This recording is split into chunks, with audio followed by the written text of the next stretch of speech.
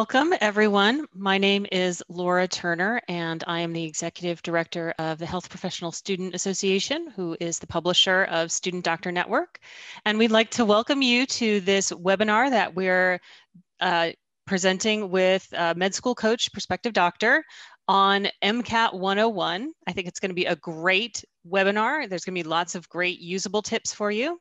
We have two experts from Med School Coach, Alex Starks, who is the Associate Director of MCAT, and Ken Tao, who is, he's the Director of MCAT.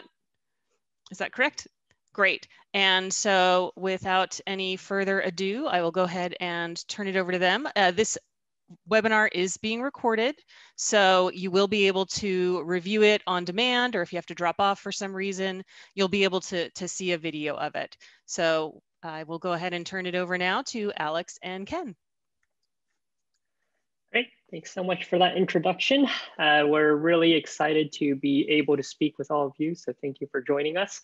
We are going to talk about MCAT 101, so that means we're going to start off with the basics, really giving everyone a general sense of what the MCAT exam is about, and we're also going to build up. So for those of you who know more about the exam, we'll provide you a lot of really helpful strategies and techniques in terms of how you should prepare for the exam.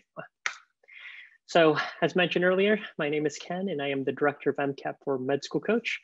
Prior to joining Med School Coach about 3 years ago to start our MCAT program, I was actually a senior MCAT instructor, trainer, and core content developer for the Princeton Review for about 5 years. So I have a pretty good amount of years of experience with MCAT test prep. So really excited to share the knowledge I have of the exam with all of you. And of course, with us is Alex. Everybody, yes, Alex Starks is my name. I'm the Associate Director of MCAT with Med School Coach, and I actually just celebrated my 1-year anniversary with Med School Coach. Prior to that, I worked with Blueprint, formerly Next Step, as a tutor and content developer for about 4 years. So I've also been in this game of MCAT for quite a while. Great. So Alex and I really do have a lot of experience, not just with Med School Coach as a company. We personally tutor a lot of students. And for myself, I've also been a classroom instructor. So really have worked with so many students and been able to help a lot of them improve their scores. So because of that, we're really familiar with a lot of the common mistakes that students make with their MCAT preparation. So another thing that I do want to mention is that this webinar will be interactive to some degree, as in throughout the webinar, you're more than welcome to submit questions through the questions feature on Zoom. And we do have a few individuals in chat who may respond to some of the simpler questions if they're more technical in nature. But for a lot of those questions that are more specific to the MCAT, we're actually going to spend the end of this presentation answering your questions. So I definitely encourage all of you to submit questions if you have them. All right, so as I mentioned, the plan for the day is we're going to start first by discussing the unique format of the MCAT and how you can construct a study schedule. From there, we're going to talk about the best study materials for the exam, how to effectively review, and also talk a bit about what Med School Coach offers to help students prepare for the MCAT exam. So to start off, you should all know that the MCAT has 4 sections. The first section is the Chem Phys section. Its full name is the Chemical and Physical Foundations of Biological Systems. And because of its long name, that's why most people use the abbreviation Chem Phys. This is one of the 3 science sections of the exam, and it is 95 minutes and 59 questions. The second section is the CARS section, which stands for Critical Analysis and Reasoning Skills. This section is the one that doesn't require any knowledge of science content. A lot of students think of it as being similar to the verbal reasoning section on the SAT or the reading section on the ACT. And it is true to some degree in that you read passages on social studies and humanities topics and you have to answer questions about them. But you'll find that the MCAT CARS section is actually more difficult than those high school exams and really requires a separate set of strategies to do well. The third section is the biochem section, also known as the Biological and Biochemical Foundations of Living Systems. It is also 95 minutes and 59 questions. The last section is the psych-soc section.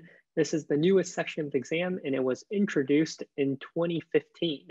It stands for the psychological, social, and biological foundations of behavior. All right, so the first thing I want to point out is if you take a look at all of these sections, you'll notice that the exam is quite long, right? Just the testing time itself, 95 minutes with 3 science sections, 90 minutes for cars. This also doesn't include the time that you're spending agreeing to the examinee agreement, going through the tutorial if needed, and also attending your breaks in between the sections. So for most students, when they're taking the MCAT, they can actually expect their test day experience to be about 7.5 hours long. This is quite long, and it's important to take note, and that's simply because for most students at colleges and universities, the longest exam that most students will take is maybe about 3 hours long, and that would be for a final exam. A 7.5 hour exam, it's much longer, and something to be aware of course, is exam fatigue, and that is after completing a section of the exam, you're already getting tired. So after completing 2 or 3 more sections, it can be really hard for students to maintain focus and really perform well on the MCAT. So that's why one of the key things that all students need to do as part of their MCAT preparation is make sure to take multiple full-length practice exams to make sure that you're able to build up the stamina that you need to maintain focus throughout the exam. Okay, so next on the top right, we have the scoring system. There are 4 sections of the exam, and each section receives a score between 118 to 132. Right in the middle of that range is 125, and that is the average section score. This was selected intentionally by the AAMC, the creators of the MCAT exam, and that's simply because if you have a student who gets an average score in all 4 sections of the exam, they get a perfect 500. And that actually makes it very convenient for medical school admissions committees to determine if a student is above average, as in their scores are in the 500s, or if they're below average, if their scores are in the 400s. Okay. Next, in terms of the exam format, the MCAT is a complete multiple choice test. At first, this might bring some sort of relief to know that you don't have to do any free response. You don't have to write any essays, but it's not that simple. As it turns out, the MCAT is actually pretty creative. The question writers have come up with really tricky ways to test the same science content, but in a multiple choice format. The next thing to note is that while it's a multiple choice test, every question is worth the same amount of points. So that means there is no benefit to spending more time on more difficult questions if you have simpler questions that you have not completed yet. And also worth noting, there is no guessing penalty. So when you take the MCAT, you should never leave a single question blank. All right, and something else to note is that the MCAT has both passage-based questions and freestanding questions. And this is actually very important to know about the MCAT. And it's actually one of the reasons why the MCAT is considered the most difficult of the pre-health exams. And that's simply because if you compare the MCAT with the other pre-health exams, the PCAT for pharmacy school, the DAT for dental school, and the OAT for optometry school, the main difference is that on those exams, all the questions are multiple choice. And when you have, or sorry, not multiple choice, all the questions are freestanding questions. And when you have freestanding questions, it's really just, do you know the content or not, right? Do you have this fact memorized? On the MCAT, we do have some freestanding questions, but the vast majority of the questions are passage-based. And what happens is the MCAT will present to you a passage that contains new information and new situations and even new concepts that you've never seen before. And what you're expected to be able to do is apply your knowledge of science to that passage information to figure out the answers to the questions. So it's really this passage-based component of the MCAT that really makes it a challenging exam for students. Last thing I want to mention about the MCAT in general is that the MCAT is offered between the months of January through September each year, with the exception of February. right? So you can take the MCAT in January or any month between March through September. And for each month that the MCAT is offered, there are multiple test dates available. So that means you can really take the MCAT just about any time of the year, with the exception of the fall. The MCAT is not offered in October, November, or December. So that's something good to keep in mind if you're trying to figure out when you want to take the MCAT. All right, so now that we have a pretty good idea of the exam format, let's now talk about what is a good MCAT score. You'll recall in the previous slide that I mentioned that the average MCAT score is a 500. As you might expect, an average MCAT score is not quite enough to get you into medical school. It is for some students, but for many students, it's not quite enough.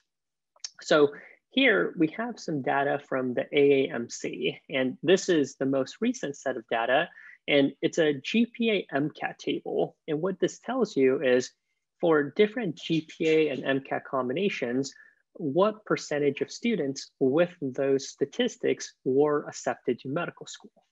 So you can see, for example, if I have a student who has, let's say, a GPA of 3.7, so between 3.6 and 3.79, and they end up with a 508 MCAT score, so between 506 to 509, 46.4% of those students were accepted to medical school. And I should note that this is specifically for allopathic or MD medical schools. For those of you interested in osteopathic medical schools, the numbers are slightly different. And it should come as no surprise that the higher your MCAT, the higher your GPA, the higher your chances are of getting into medical school. You can see here that if you're at the highest range of an MCAT score of 517 or higher, a GPA greater than 3.79, that 86.6% of those applicants were accepted. At the same time, you'll notice that it's not 100%. And that's simply because applying to medical school is not simply about the numbers. The medical school admissions committees will often use the term holistic in terms of how they review applicants. So that means in addition to reviewing your GPA and MCAT, they'll also take a look at your personal statement, your activities descriptions, your letters of recommendations, and evaluate your extracurricular activities and experiences, including volunteer, research, leadership, and clinical. So again, we are talking a lot about the MCAT today, which is important, but it's also not everything when applying to medical school. Another question that I often get is, if I have a low GPA, can I make up for that with a high MCAT score? And also vice versa. If I have a high GPA, can I get away with a low MCAT score? And the nice thing is you can actually take a look at this table and see. So if you look at this table, if you are a student with a very high GPA, we know the average MCAT is about a 500. So, if we were to go slightly below a 500, even 498, 499, you can see the percentage is around a 29.7%, which isn't fantastic. If you look instead at GPA, the average GPA of applicants to medical schools, allopathic medical schools, is close to a 3.6. So if we're going below average, so this would be a student with a GPA between 3.2 to 3.39. If we go to the highest MCAT scores greater than 517, you'll see we're looking at 56.7%. And that's considerably higher than 29.7. So the point is that a high MCAT can help compensate for a lower GPA. And it does so better than a high GPA compensating for a low MCAT. So for those of you, if your first few years of college were a bit tough and you weren't able to perform as well as you wanted in your college courses, the MCAT is really a way for you to turn things around and demonstrate to medical schools your academic potential. Okay. The next thing I want to talk about is MCAT timeline and how to build a study plan. And we're going to start with the basics. The first is plan out your coursework. For those of you who are freshmen and sophomore, this is extremely important. And that's simply because having spoken with a lot of pre-medical students who are looking to take the MCAT, a lot of students actually don't recognize all of the courses they need to take for the exam. And the unfortunate news is a lot of them find out too late. They want to take the MCAT and then they realize there are courses they haven't taken yet that they really need to take in order to do well on the exam. So on the slide, I have a list of the MCAT prerequisite courses. And it's not a huge surprise, right? It's very similar to the requirements to apply to medical school. We've got general chemistry, organic chemistry, physics, biochemistry, biology, intro psych, as well as intro sociology. The course that I really want to highlight here is biochemistry. And the reason why I want to highlight biochemistry is simply because there's sort of a lot of misconception here with biochemistry. And part of it is because of the recent change to the MCAT in 2015. Although at this point, it's not so recent. But the main thing you should know is that before the MCAT went through its major revision to its current form, biochemistry was barely tested on the MCAT. So there are a lot of physicians, as well as older medical students and residents, who have this idea that pre-medical students don't need to take biochemistry for the MCAT. That's very much not the case. What I'll actually tell you is biochemistry is the second most tested natural science subject on the exam after biology. So what that means is there are more biochemistry questions on the exam than there are general chemistry questions, organic chemistry questions, or physics questions. So if you want to do well in the MCAT, taking biochemistry will really help you. The only challenge there is that at a lot of academic institutions across the country, there's usually a sequence that students are expected to complete the chemistry courses. For example, you often have to take general chemistry 1 before you can take general chemistry 2, and you have to take general chemistry 2 before you can take organic chemistry 1, and you have to take organic chemistry 1 before you can take organic chemistry 2, and you have to take organic chemistry 2 before you can take biochemistry. So in that situation, a student has to take chemistry every single semester just to be able to take biochemistry in 5 semesters. So for students who decide to take a break from chemistry, that can really delay when they're able to take biochemistry and possibly when they're able to take the MCAT as well. And I do want to note, this is not the case for all institutions. There are some institutions that only require a semester of general chemistry or organic chemistry, and others that will also allow you to take some of these courses concurrently. For example, taking biochemistry at the same time you take organic chemistry too.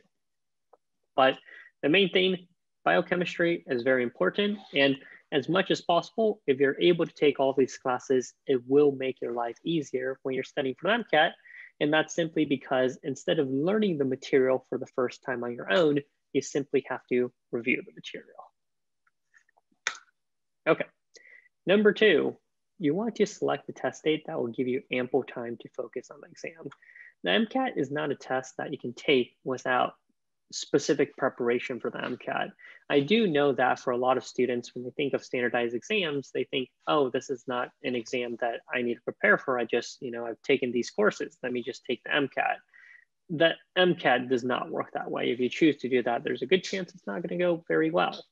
So here, there's this number that's often thrown around that the average pre-medical student spends 300 hours studying for the MCAT. That just gives you a bit of an idea of the scale of how many hours that students often put into their MCAT preparation. 300 hours is quite a lot. If you're studying full-time, for example, over the summer, you can complete 300 hours of studying in a couple of months. And some students do that. They like to cram for the MCAT over the summer.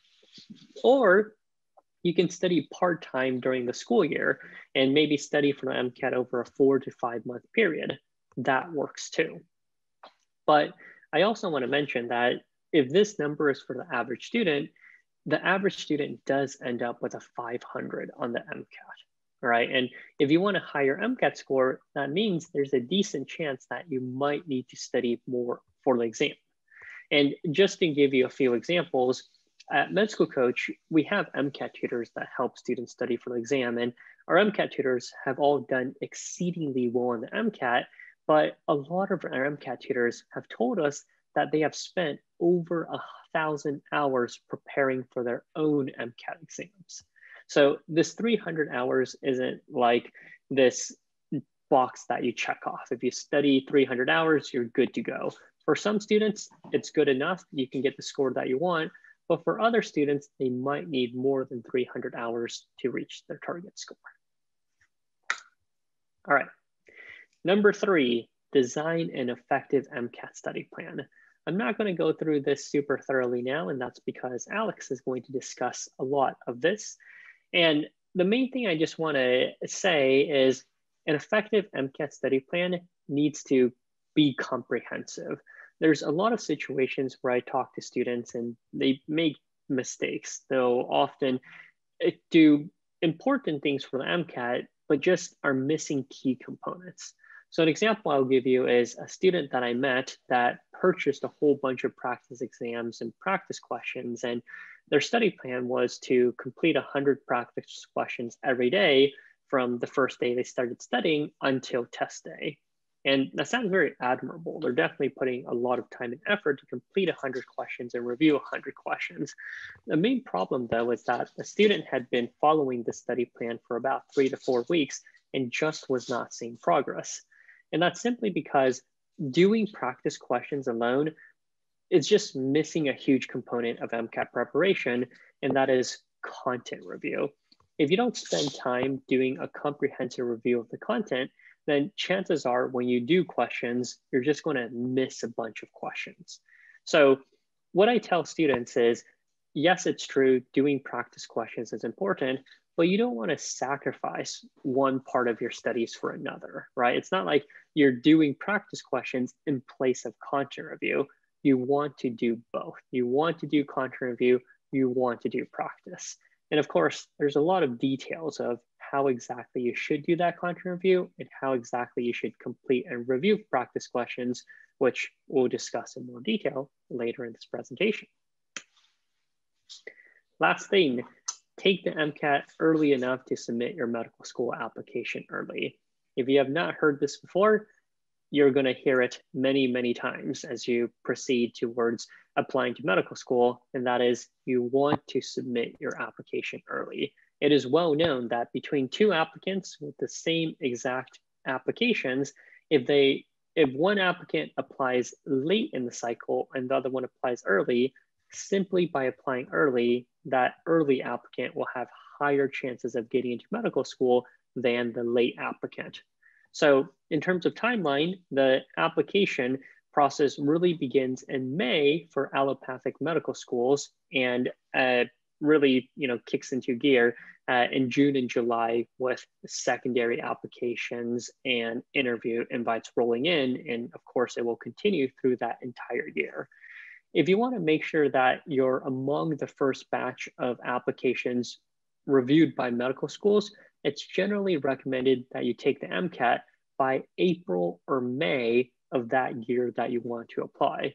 You can, of course, take the exam earlier. There are plenty of students who will take the MCAT the summer before or in January, but the key thing is you don't want to run into a situation where you decide, oh, let me take the exam in September and also apply to medical school, because at that point, your application will be very seriously delayed.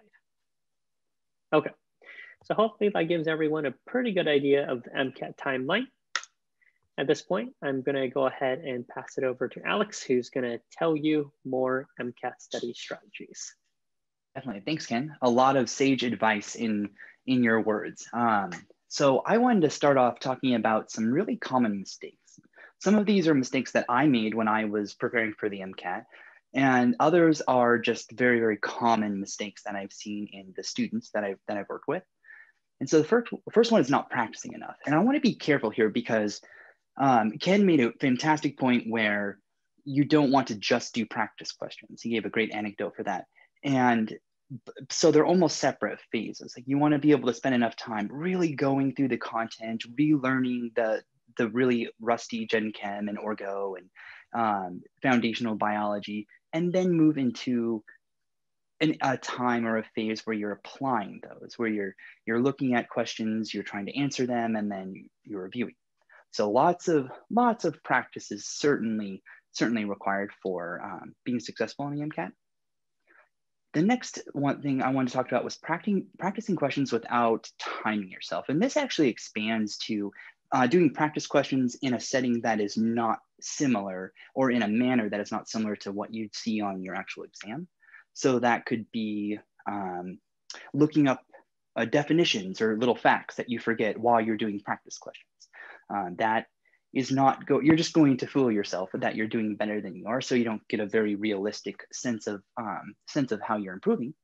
But as far as the timing goes, I actually kind of hope everybody here, when you're preparing, has the experience of doing a section exam or even a full length where timing really gets out of control, and you look back when you review the test or the section exam and realize that you missed maybe 15 questions because you just didn't get to those questions. That will provide an opportunity to be really self-reflective and think about how you can manage your time, and also gives you the experience of being behind and thinking of strategies or ways to like catch up if you get behind. So that's why timing yourself during practice is super important. The next thing I want to talk about was going overboard. There are so many MCAT resources out there, and a lot of them are pretty high quality for sure. It's almost, what do they call it? Fear of missing out. Yeah, FOMO. That's one of the things that we see is all of your pre-med friends, or if you go onto the internet and look at all of the resources that people who've been really successful are using, you want to get your hands on those. But people can be successful in the MCAT using almost any combination of resources. And what I think is really important is just to pick a few solid, maybe a solid prep book, and then a solid source of questions. And of course, the AAMC questions at the end. I think that would be enough for most students, and much better than trying to use all of them. So the next one, expecting a score not seen on your practice exams, is something that is really important. And you want to be real with yourself. There's nothing wrong with pushing your test date back or tempering your expectations with what your goal score will be if your AAMC practice tests just aren't where you want, And that's okay. It's just the reality. And so you need to make the decision of, okay, my goal score is a 515, do or die, and your practice exam scores are looking more like a 510. Well, as we looked at the chart that Ken showed, a lot of 510s go to medical school. So is that a good score that you're going to be happy with? Or do you want to push it off so that you can work on your weak areas in order to actually get to that goal score?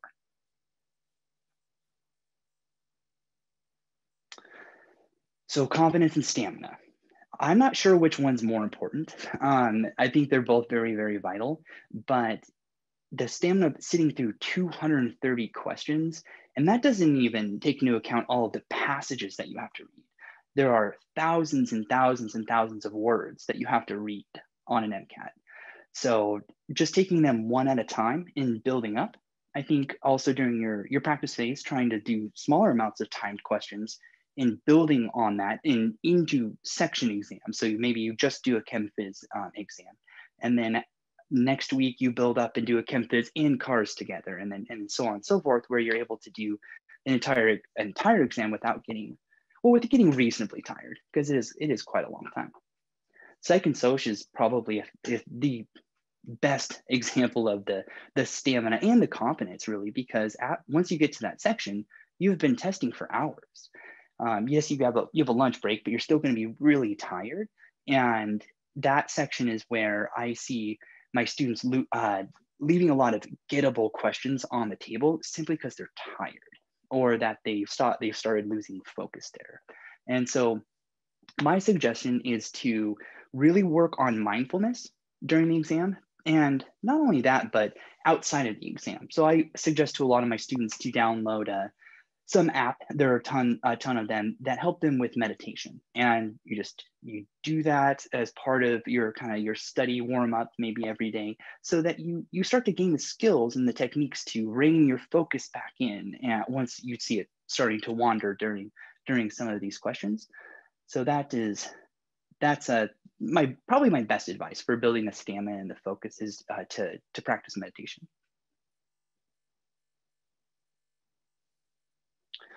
So third-party resources, there are quite a bit of those, and they vary in quality. I'm sure you could go on to any sort of message board and there are a million and one opinions about all the various resources. The important thing to keep in mind is that the AAMC, they make the test. They are the gold standard. So if you ever find yourself trying to evaluate whether or not a third-party resource is quality, how you do that is you compare it to the AAMC. Like, is this good? Like, does this match the kind of the logic and the feel of the questions and passages that you see with the AAMC? Because those are certainly the most important. The full-length practice tests, they have 5. They have 4 that are scored, and they have one called the sample test. Now, the sample test is a fantastic full length. They just don't give you a score at the end. That's it. They just tell you how many questions you get correct out of 59 or 53, depending on the section. But so you still have 5 that are going to be good quality. The only drawback of all of these full lengths is they don't test everything that the AAMC could test. And you might think after 5 exams, like, surely they've gone through all of the different things that they ask you, but there's just quite a bit. They go through the high yield stuff very frequently in all of the exams. But that's where some of the other AAMC resources come in. One would be, that's not on this slide, it would be the question packs. And those test a lot of content. I won't go into too many details just for the sake of brevity, but a lot of content that may or may not also show up on the full links that we have, or the AAMC has. The other resource is the section banks. And those are, if anybody has delved into the AAMC materials and looked at the section banks, you'll know that these are hard. They are very hard, but they're a really good opportunity to see like what the worst thing that could be thrown at you on testing looks like. And as long as you learn a lot coming away from those section banks, you're gonna be perfectly fine. And so certainly the only way to develop your gut instincts here for the MCAT is to practice in that official style. And a lot of this, and I'll talk about this in a moment, but is the review of those questions. So you can develop your instincts, your intuition of how the questions are being asked, what really the test maker wants from you. And that's the only way to do that is to actually sort of dive into the AAMC materials and sort of marinate yourself in that world of MCAT. So practice and review. This, in my opinion, is what is the make or break part for MCAT. You can be a whiz at all the content. You can do a bunch of practice and hopefully improve. But if you're not reviewing the practice that you do very, very effectively, you're really just doing yourself an injustice. So practice makes perfect. Now that's a quote that's a little bit misleading. I don't know if anybody's ever heard it's practice doesn't make perfect, only perfect practice makes perfect. I always thought it was my old saxophone teacher that came up with that, but turns out Vince Lombardi, the famous football coach, coined that phrase, and it's really true. And so what that means is doing your practice under time conditions, under conditions that are like the testing, and then reviewing them very thoroughly, really digging in. I'm going to get to that in just a second, but I first want to talk about how you study during content review phases and then after content review. So of course, during your content review, you want to really engage with the text, maybe, or your textbooks, whether they're Kaplan, Princeton, Next Step, really any books that is going to be just fine. They're going to cover all the content. And you can supplement that with videos from Khan Academy or your favorite YouTube channel and really just dig in and engage that content. But then afterwards, reviewing is going to be spot reviewing. The questions are really going to reveal whether or not you learned it adequately going through content review, and your time reviewing during the practice phases is going to be just cleaning up the areas that you didn't quite get. Looking for patterns is going to be something that everybody will improve by doing. And so the content-based, that will really just kind of show you where you need to spend more time going back to the textbook and whatnot. The logic-based is probably a little trickier to improve on because you have to address your own thought process. You have to look at, oh, I didn't understand that's what they were asking from you. Like, how do I understand that this was the logic that I was supposed to use. And looking at explanations and really spending time looking at it and analyzing it and comparing it to other questions, you'll get there. You'll see the logic-based errors and you'll see how to fix those. And then the silly mistakes. Now the silly mistakes, there was definitely a temptation to brush them off as like, oh, I didn't read the question correctly and I got it wrong. Well, I'll read it well next time. It's not really the case in my experience. Those are the type of mistakes that you really need to address and make a plan on fixing, because if you misread a question or make a, kind of like a technical error and it's not content, it's not logic, well, it's a big threat because you're probably going to read another question or misread for that matter, another question the same way. So it's always important to, again, to make a plan, to think about how could I have answered that question the first time around. So for reviewing, it's really important to review correct and incorrect answers. Some examples here, like what's the kind of like the flow of your thought or the pathway of your thought that got you to the wrong answer? Like, did you fall for the trap? Because there usually is a trap. And if you do get a question correct, don't assume that like you're a whiz on that question now and that you definitely have it. Make sure you understand exactly how to get to that correct answer. And if you have the time, of course, like making sure that like why the wrong answers are going to be wrong. Because a wrong answer on a practice exam could actually be a correct answer on a real MCAT if the context is just a little bit different. So this last point about being honest with yourself going through prep. This is something I've seen a lot of my students struggle with because they want to do so well on the MCAT, and I understand that. I definitely understand that.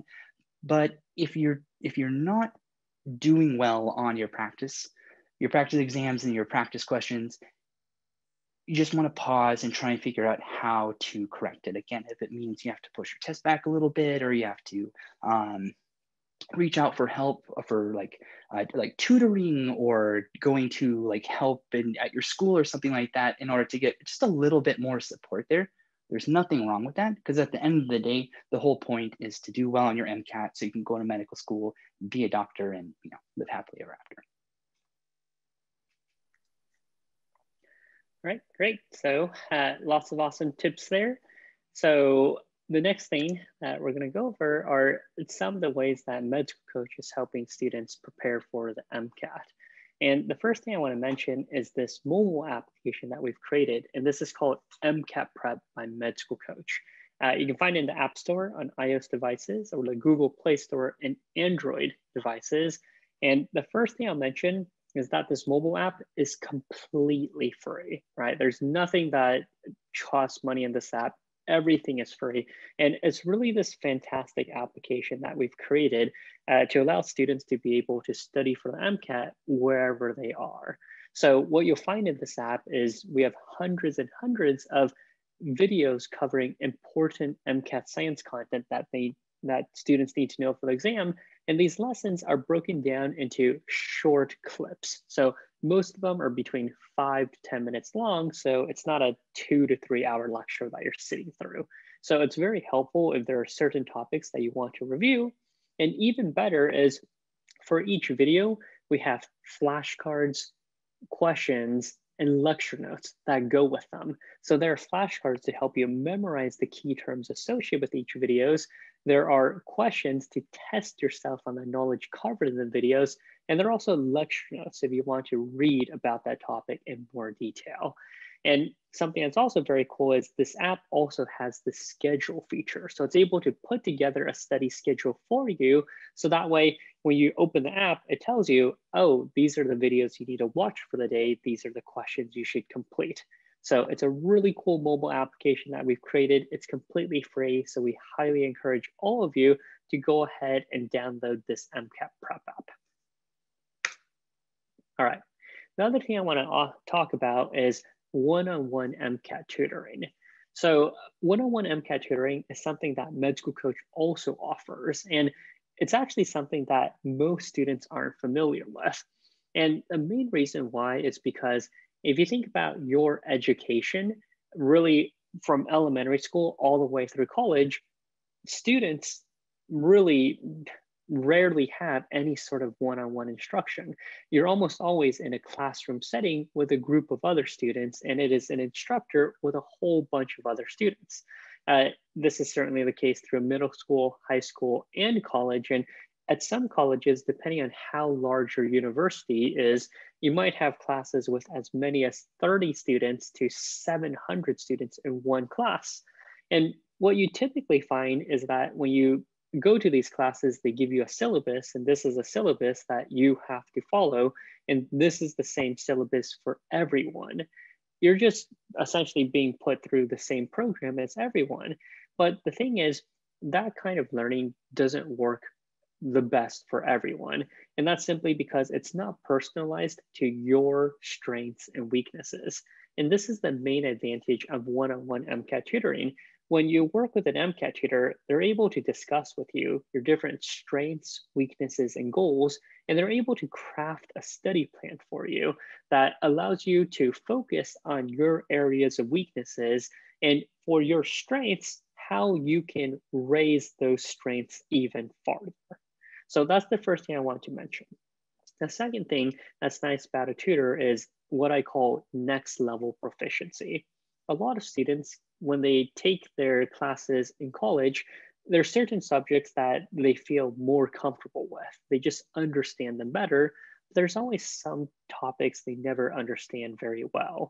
For a lot of students, it might be acids and bases in general chemistry. It might be reaction mechanisms in organic chemistry, or maybe topics like circuits or optics in physics.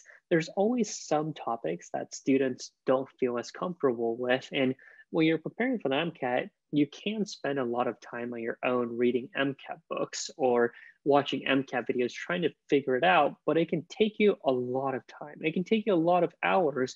Whereas if you work with an MCAT tutor, they can just teach you that content in minutes. So it can really save you a lot of time, and at the same time, give you a really advanced mastery of the content you need to know for the exam. The next thing is study plan design. There are so many students that they know that MCAT is really important, but they just have no idea where to start. So a nice thing about working with an MCAT tutor is because your experience is completely personalized, and that also includes your study plan. So when you work with a med school coach MCAT tutor, they will put together a comprehensive study plan for you. It's mapped out on a calendar, so that way you know exactly what you need to do for each day of your studies from the day you begin working with med school coach until test day. And this is MCAT tutoring, but I also want to mention a few additional reasons why you might want to choose med school coach over, for example, some other tutoring companies out there. The first thing is we have the best tutors. If you simply go to the med school coach website, if you look at our team of MCAT tutors, if you read their bios, you'll just be so impressed by how accomplished our MCAT tutors are, the MCAT scores that they have achieved.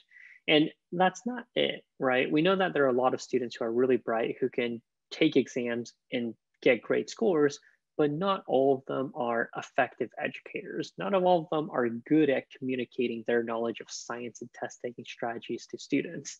So when a student wants to be a tutor for med school coach, we put them through a very rigorous training process. And this training process really serves as a final interview for us, where they have to prepare content review lessons, strategy sessions, and present them to us. And we will evaluate their teaching abilities, provide them feedback so they can improve their teaching skills. And if they're not able to meet our requirements for an excellent MCAT tutor, we don't end up hiring them. So the nice thing is when you work with an MCAT tutor from med school coach, you really know that this is a great tutor. And of course, if you think about the name med school coach, we're not just a tutoring company. We help students with every aspect of becoming a physician. So that begins with taking the MCAT, but also continues into applying to medical school, helping you to write your personal statement, putting together your activities descriptions, helping you select a school list, helping you prepare for interviews. And once you get accepted to medical school, we also do medical school tutoring. So helping you prepare for the board exams and for students getting close to completing medical school, we also help medical students with residency applications. So we're really the only company out there that helps with every aspect of becoming a physician. And that's one of the reasons why our clients keep coming back, because we help them with the MCAT, they come back and want help with applying to medical school, and they just keep coming back. And the last thing I'll mention is we're a pretty small company.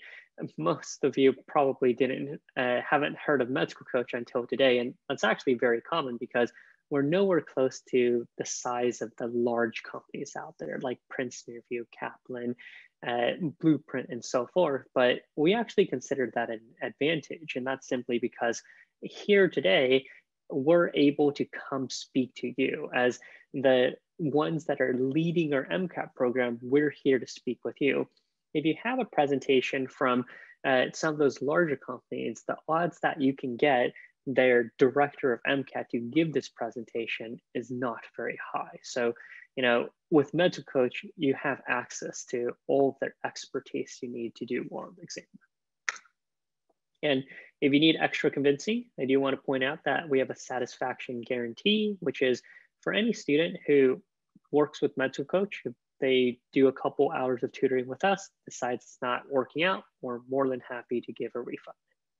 Second, practice. Our tutors help students with anything they need to know from MCAT. So this includes going over advanced content topics, helping you break them down, as well as teaching strategies. This is more for students that feel like they understand the science content pretty well, but more so want help with the strategy component of the MCAT.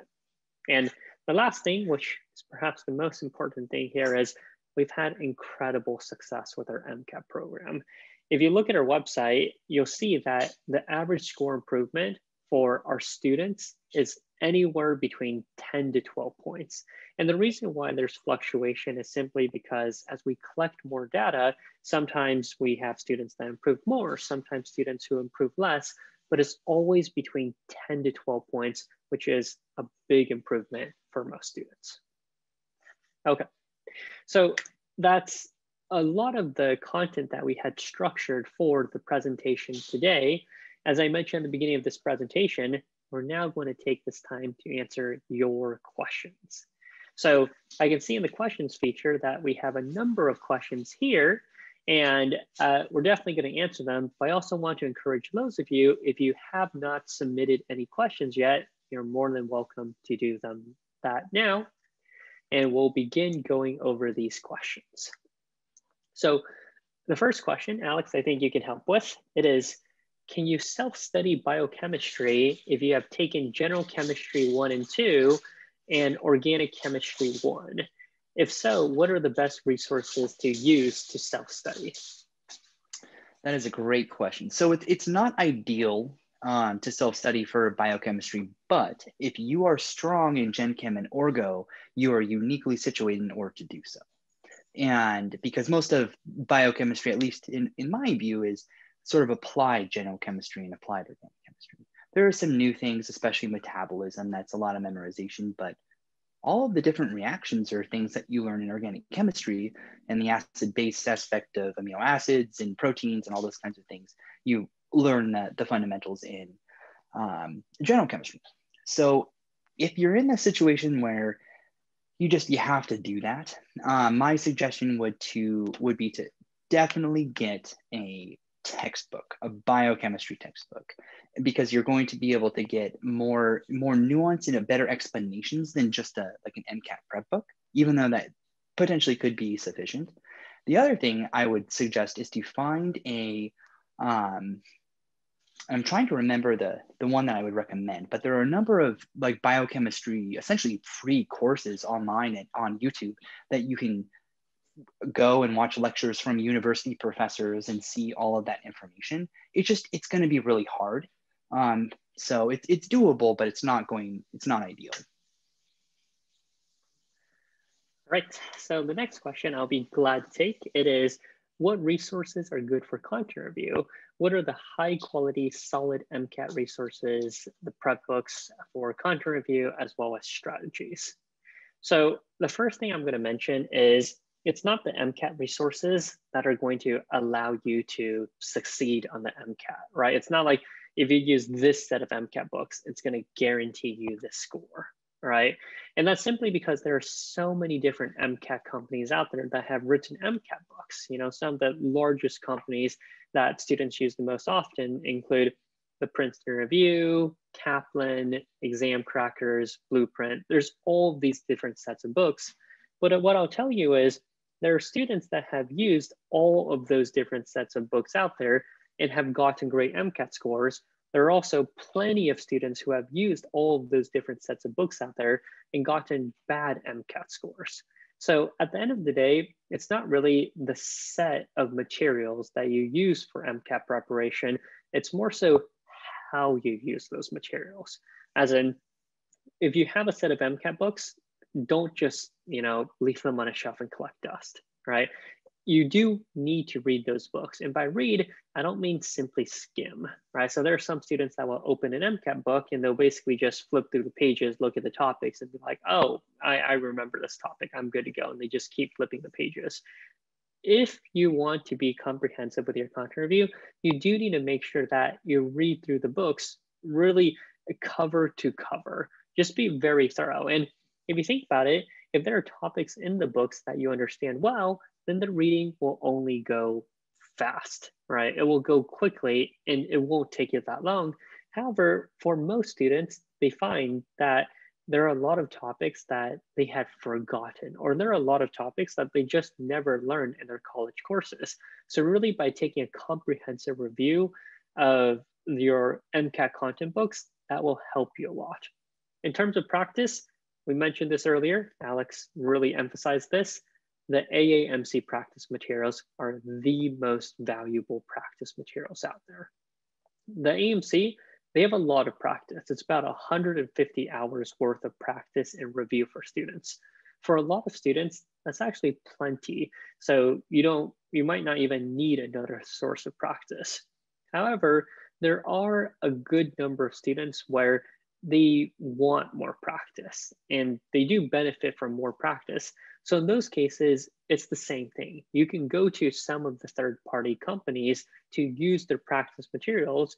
You just need to recognize they're not as good as the AAMC, but they can still be great sources of MCAT preparation. And something I actually want to mention is that Med School Coach, we are releasing our own practice exams. And Alex and I, we have a lot of experience creating practice exams for other companies. So we know a lot about the mistakes that other companies have made, such that they've released exams that just aren't as good quality as they could be. So the exams that we release are going to do a superb job at emulating the exam. Okay, so the next question, and we'll pass this over to Alex, is when is it best to take the exam, and or how soon can we take the MCAT in consideration of the date of medical school application dates? Yes, best to take the exam. 100% the answer to that is when you are ready. And that if it means you have to apply it like, next cycle, that type of thing, that's always my advice, is whatever makes sense, whatever score you really need in order to get into medical school, you have to be ready. So that being said, best to take the exam under the premise that you will get your goal score is probably by the end of April, because then that you'll have your score back. It takes about a month to get it back. You'll have your score back by the time that the application's open to submit for at least allopathic medical schools in early June. Nice. And we have another question here that I'll take. The question is, what is your advice for a non-traditional student who has a 10-year-old undergrad degree who is seeking to get a very competitive MCAT score? So we've worked with a lot of these kinds of students before, where they have been out of school for many years. There's a good chance that you've forgotten a lot of the science content. 10 years is a long time. So there's a variety of different options. There are some students that just decide, you know what, it's been too long since I've been in school. Let me go participate in a special master's program or post-bac program to retake some of those classes. That is one option. Of course, it can be a bit expensive to go through one of those programs. The other option, which we highly recommend, is just go with an extended study plan, right? We often hear about students who just cram and study full-time for an exam in 2 to 3 months, and it works great for a lot of students, but it's usually students who are still in school or graduated recently, so the content is still pretty fresh in their mind. If you've been out of school for a long time, I would recommend at least a 6-month study plan, if not a 1-year study plan. There are students who will study a long time for the exam, and that's simply because since it's been a while, it can be a little difficult to really begin studying again. Just open a set of MCAT books and see how easy it is for you to read and understand the material. And once you sort of figure out, you know, like, okay, this is how I should start studying again, then you can make progress a little bit more quickly. But the main thing I would say is make sure that you give yourself more time to study for the exam than an average student. And of course, if you're trying to start your studies and it's just not working out, looking for help is always a great option too. Okay. Alex, we have another question here, and this is from a student who is asking how they can prepare for the MCAT while working full-time. Yes, so this is something that I did when I prepared for the MCAT. And so I'll just very, very briefly give you my experience, and so that maybe you can take that and consider what your situation is. I worked full-time on preparing for the MCAT, but I was really lucky where I only need to work 4 days a week. So I was able to do very minimal MCAT for the 4 days that I worked, just kind of reviewing some things. And then the 3 days that I had off, I was able to really dig in and do really the same sort of like process that we've been talking about: content review, then practice. I did some third-party practice, but then dived into the AAMC. And in terms of, if that isn't your situation and it's like a 9 to 5 during the week and you have your weekends off, like most people, the students that I've worked with that are in that situation, they do really well with having a very good routine of starting off their day, trying to do some MCAT, whether it's like reviewing or doing some practice problems, or if you're in the content review phase, like trying to go through one topic in the morning and they go to work, come back, they try and do a little bit more. Obviously you can't do 6-7 hours of studying, but a couple hours is great during the week per day. And then the weekends, they really have to prioritize making sure they get in their 6 to 8 hours of studying. So as long as you're able to balance the weekly average of around, probably 15 or more hours, then, and go through the normal phase of content review, then practice and to your test, I think that's probably a good recipe. All right, so we have a couple of quick questions I'll just answer real quick. So one question is, have there been any adjustments as to when you can apply to medical school without an MCAT score? So when you're applying to medical school, at least to allopathic medical schools using the AMCAS application, your primary application doesn't require an MCAT score. So you're able to submit that without an MCAT score. When the MCAT score needs to come in is when your verified primary application is sent to medical schools. That most medical schools will want to see your MCAT score before they do a full review to determine whether or not to grant you an interview. We also had another question here, and that is, can we retake the MCAT multiple times to get a better score, and if so, how often? So I'll answer this one as well. The AAMC does have limits as to how often that students can take the MCAT.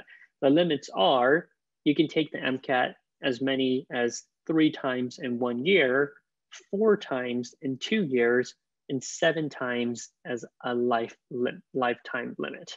Now, of course, we don't recommend students do any of these 3 things. If you take the MCAT in 3 years, 3 times in a year, 4 times in 2 years or taking it 7 times, you'll probably be pretty unhappy. So for most students, the ideal situation is to take the MCAT once and be done, right? Studying for an MCAT is a very tedious and tiring process. If you're able to take the MCAT once, get the score that you want, and be good to go, that is most ideal.